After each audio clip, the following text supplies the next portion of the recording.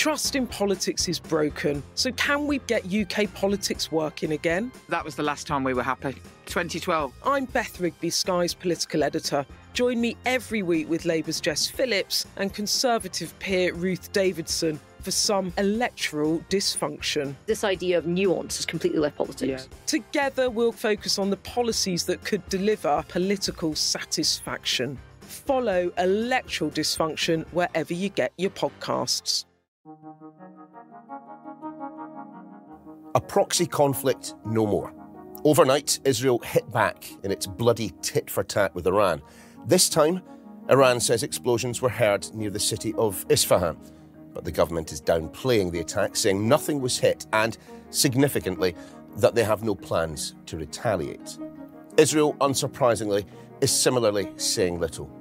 But we know that air defences were triggered above not only a major military airbase near Isfahan, but also over one of Iran's many nuclear facilities. I'm Niall Paterson, and in today's Sky News Daily, we'll be asking why Isfahan, and if this is the beginning or the end of escalation in the Middle East. A little later, we will head to Israel, where our international affairs editor Dominic Waghorn has been watching how the world responded to those latest strikes. The rules have shifted, and that does make the region a more dangerous place, even though it looks as though now the immediate danger of a much bigger war seems to have been averted. But first up, let's speak to Sean Bell, our military analyst. Sean, good to talk to you again. How much do we actually know about what happened last night? Because at first glance, not much. Very little we actually know, and I suspect that's going to remain the case because Israel rarely comments about these sorts of attacks, and Iran will not want to showcase what damage that Israel has done. They will want to sweep it under the carpet and move on. They've been very clear that actually they don't see this as any need of retaliation, and in many ways that ambiguity is probably a very good sign, because if Israel or Iran was to actually advertise what had happened, that might contribute to escalation. I think the mood music means that it looks both sides are looking to draw a line under this.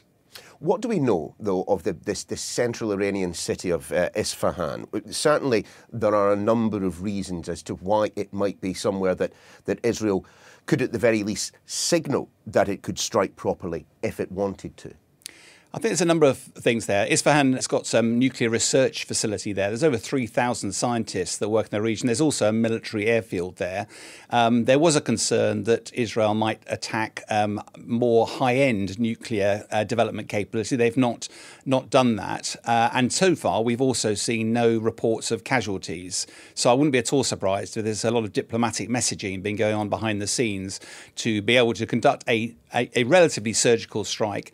I think what's been fascinating, though, from my perspective, the three positives that Israel would take away from this, one of which is that Netanyahu would have wanted to have the last word, and this allows him to have the last word. He's conducted an attack. Secondly, the target appears to be something that's directly linked to the attacks last Saturday. And thirdly, and I think most tellingly from a military perspective, Iran threw basically the kitchen sink at Israel last weekend, 331 missiles and rockets, and yet largely ineffective against the alliance of America and Israel predominantly, whereas Israel was able to conduct a very limited surgical strike, and it does appear that got through. That's a powerful message to Iran not to escalate, because they will get involved in a conflict that they can't win. I mean, I've heard reports that there were some F-14 Tomcats stored there that were taken out or perhaps even targeted in this attack. Correct me if I'm wrong here. Wasn't that the plane that Tom Cruise flew in Top Gun many years ago? Yeah, you're betraying your age there a little bit, Neil, but you're absolutely right. Because this portends to an era when America and Iran were much closer, and the legacy is that the Iranians still have some very old technology.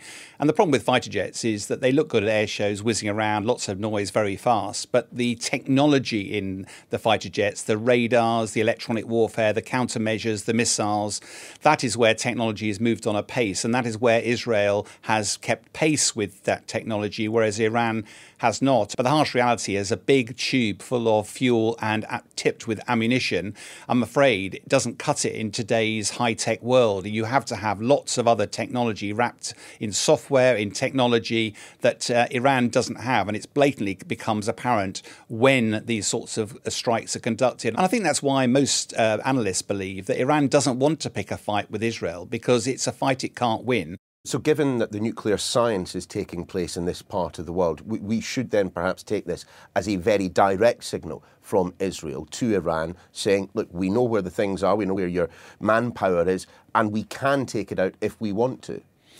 Yes, but Iran has long argued that it's not trying to pursue a nuclear weapons program, and all of this is being done purely for peaceful means. But the evidence suggests they're enriching uranium much closer to what you would need for a nuclear weapon. And the harsh reality is that the only guarantor of security for Iran in this very dangerous world would be to develop nuclear weapons. And it seems to be they're continuing to progress towards that aim. But to riff on your point about the Iranian capabilities, one then presumes that Israel's strike on Iran and in the way in which it was able, apparently, to get past Iran's air defences points up some pretty significant problems with their defences as well. Absolutely. With the advent of stealth technology, Israel has F-35. It's not invisible, but it allows you to get closer to an enemy before it can see you.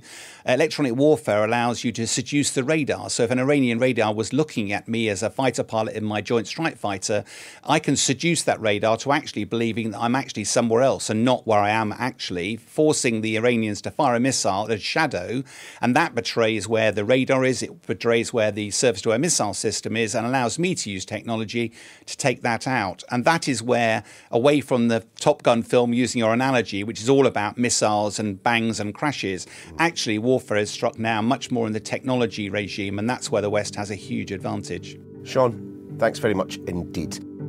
In just a moment, we'll get the view from Jerusalem with our international affairs correspondent, Dominic Waghorn. Back soon.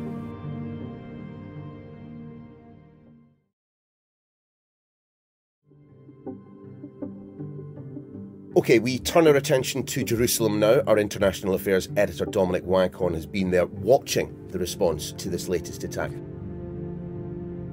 Look, Dom, a response wasn't unexpected. I would say there was almost an inevitability to it. What was not inevitable was where and how hard they would strike. Does it seem to you that the Israelis perhaps did listen to the Americans and others, urging a little caution? Certainly looks like it, and it is, I think, still quite hard to say because the information we're getting is still quite murky. But in terms of what the Israelis have apparently done and also what the Iranians have said in response and how they've reacted, it looks like it's following a script that Israel's Western allies will be relieved with, and anybody who cares about stability in the region will also be relieved by, because the Israelis were urged by the Americans originally to do nothing, to take the win, and then when it seemed inevitable they would have to do something, particularly because of the strength of opinion here, both inside and outside government, then they were urged to show restraint, to send a message, but not to go so far that they would plunge the entire region into a much bigger war. The fact that it seems limited and the fact that the Iranians have effectively said, move along, there's not an awful lot to look at here, please go back to normal. It does look as though the Iranians are not leaping on this as an excuse to launch all-out war against Israel, which I think was the expectation because the Iranians, it's always been assumed, do not want a much bigger war. So a message sent to the Iranians via this attack quite clearly, Dom, but also, interestingly, a message sent to the Americans ahead of this attack, unlike, of course, what happened when the Israelis struck the Syrian consulate building on the 1st of April.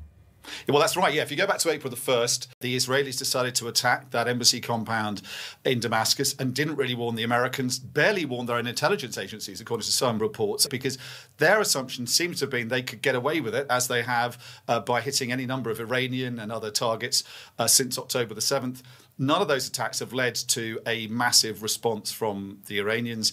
And it seems their expectation was that the same would happen attacking this embassy compound, even though it's sovereign diplomatic territory, even though there was the greater number of high-level Iranian figures in that embassy than have been targeted by Israel before. The Iranians didn't see that way. They felt that they had to respond, that otherwise they would look weak. And then they crossed their own red line by attacking Israel. But I think the problem for the region is that for a number of reasons, a number of rules have been broken, but particularly that rule that the Iranians set themselves, that they had a red line they would never cross directly attacking Israel. It would be too costly. They've done so now. So the fear amongst Israelis is if they attack an Iranian nuclear scientist, if something goes bang in Tehran, they can't assume now that Iran will not strike back directly. The rules have shifted, and that does make the region a more dangerous place, even though it looks as though now the immediate danger of a much bigger war seems to have been averted. And one has to presume that those concerns will be shared by plenty of people in Washington, of course. What Dom, are we to read into the fact that Antony Blinken, the US Secretary of State, the US Foreign Secretary in essence, speaking at that G7 meeting of foreign ministers, barely said anything about what had happened in terms of the Israeli strike on Iran, beyond making it absolutely clear that the United States had not been involved in it? Yeah, he said a few things. He said that America had not been involved. He said he couldn't confirm what had happened. He also said that America does still not want to have a major offensive by Israel into Rafah. And the reason that's connected is some reports have claimed the Israelis had said to the Americans, we will do what you say, we will limit our retaliation against Iran, on the understanding that you let us do what we want to do in Rafah. That's the southern bit of Gaza where 2 million Gazans have retreated to because of the onslaught further north, but where Israel believes Hamas leadership is still based, so Israel wants to go in there. And there was these reports that some kind of deal has been done. So I think it was significant that Blinken pushed back against that in the same conference, talking about this apparent attack on Iran. But the fact that he hasn't confirmed it, I think, just follows the same thing as we've been saying about the Israelis. No one's saying much about this because no one wants to goad the other side into doing anything too rash.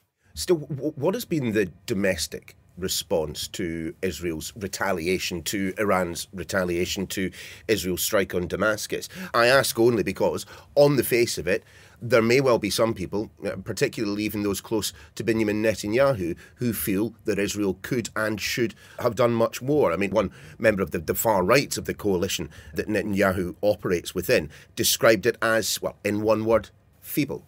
Yeah, and that one-word tweet is actually the only comment we've had so far from the Israeli government confirming it's happened. And we assume that Itamar Ben-Gvir was referring to this attack. He didn't make it very clear, but that's the assumption. And he's not happy with it because he's from the far-right end of things politically.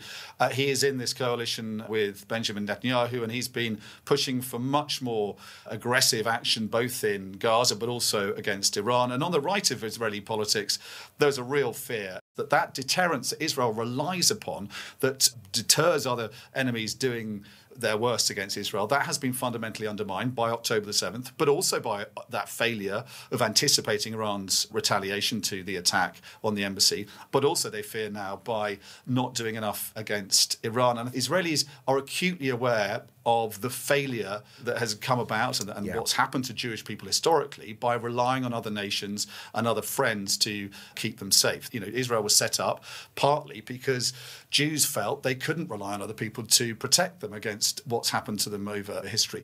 So I think, for the Prime Minister to look like he was bowing to a certain extent to friends and allies, but still people outside of Israel, that's difficult for the Israeli leader to do. But there is, yes, certainly a lot of dissatisfaction still about where this leaves Israel, which was already in a very vulnerable, exposed place in the wake of October the 7th. What then, Dominic, about the man that faces Benjamin Netanyahu, Ayatollah Ali Khamenei? What do we know about this individual? We've talked an awful lot about Benjamin Netanyahu, but precious little about the Ayatollah so far. That's very true. And Ali Khamenei is a mystery. And, Iranian government is a riddle. It's an enigma, and it's very hard to read. He is the supreme leader. Below him, there's a whole range of different government organisations. There's the president, there's the parliament, there's the IRGC. There are lots of security agencies. But the assumption, I think, amongst most observers and from someone who's visited the country, the impression you get is the one person who really counts is the supreme leader, Ali Khamenei.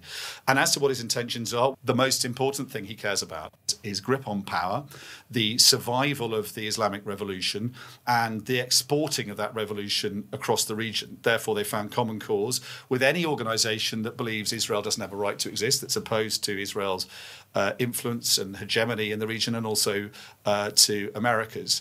So on the one hand, Khamenei, I think, would have relished an encounter against Israel that will burnish his anti-Zionist credentials. On the other hand, he would have been very wary of anything that would escalate into a situation of war he couldn't control that would have threatened his grip on power. Fresh sanctions have also been announced, Dom. Any chance that this round of sanctions will actually have noticeable effect, noticeable to the likes of me, rather than perhaps people like yourself who move in the diplomatic circles? I don't think so, and I think Iran is the most sanctioned regime on earth, and it's hard to work out exactly what was left to sanction. I think Britain's found a few more individuals to sanction. It's become extremely adept at dodging sanctions. It's found friends largely to the east, but also over the Persian Gulf, who've been able to aid and abet them in their sanctions evasion, in the same way as Russia has also found willing accomplices in sanctions evasion. It's an extremely challenged economy, but it has been able to continue without threatening the regime. And I think that's likely to last. I think that the significance of the sanctions in this particular episode was that the West was able to say to Israel, we had your back on Saturday, we defended you as we said we would. That anti-missile, that air defence system we put in place, not just with us but also the Arab states, worked incredibly well.